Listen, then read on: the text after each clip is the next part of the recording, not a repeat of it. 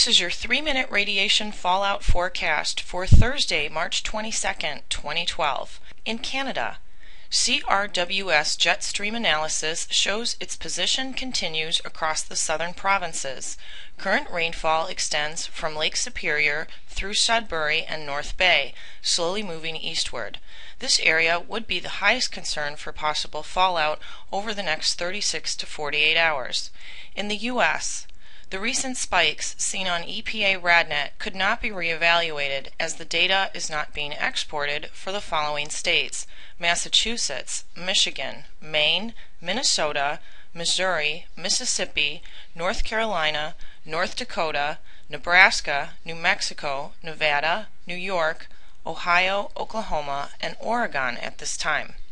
Current rain and jet stream overlay shows the highest potential for fallout to be from San Francisco up through the U.S.-Canadian border, northern Idaho, and western Montana. The large storm system in the central and southern states is drawing moisture from the Gulf, which is not usually an indicator of fallout potential.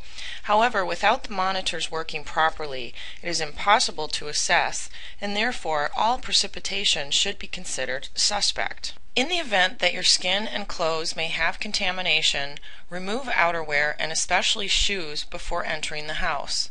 A shower with baking soda mixed with soap is all that is needed to decontaminate skin. Keep this in mind for pets as well.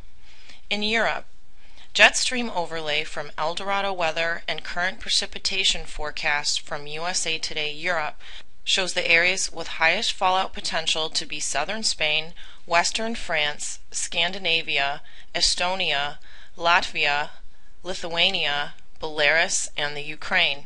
It appears the UK will have a reprieve. Nuke report. Kewaunee Power Reactor in Wisconsin was found to have the potential for a water service piping problem during a seismic event. The event report states that this significantly degrades plant safety. Resources used in today's forecast include the previously mentioned online weather sites, as well as Intellicast, NOAA, HPC quantitative forecasts, the global jet stream wind from StormSurf and NexRad at the College of DuPage.